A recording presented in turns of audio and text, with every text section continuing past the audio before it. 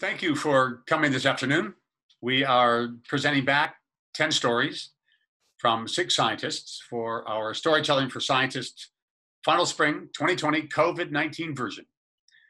My name is Brian Brophy. I'm the director of Caltech Theater. I'm so happy that you could be here today with us on hashtag shutdown academia, hashtag shutdown STEM, and hashtag strike for Black Lives, taking action for Black lives.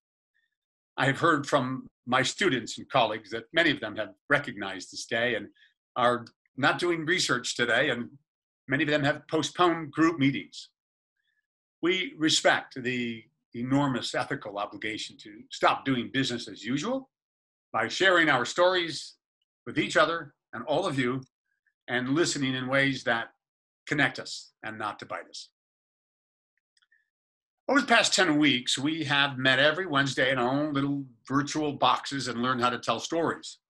Today, you will hear a few of those stories around synergy and science passion from scientists who have come to our Pasadena campuses from all over the world, from Iran, Israel, India, Pakistan, and Cleveland, Ohio. Caltech and JPL serve as vital research and development communities, supporting this group's efforts, protecting their passionate inquiry into their deepest questions. The importance of truth in science and the unwavering need to do good science, peer-reviewed, substantiated by replicated studies, could not be more important. This group has dedicated years of their young lives to work toward cures for cancer, Alzheimer's, to understand the unstable particles of subatomic matter, the fury of dead stars, and the turbulence that connects all things in motion. They are the hope for future science, the spear tip to fight off fallacies and innuendos and just fighting off plain bad research.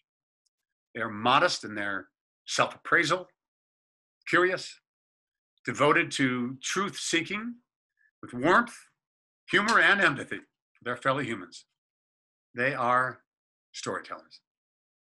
It has been a pleasure to get to know them, their ambitions, insecurities, and so much more.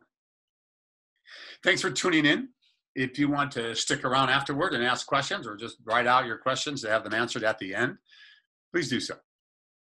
Now, Storytelling for Scientists, Spring 2020 COVID version, a time of rage and tears.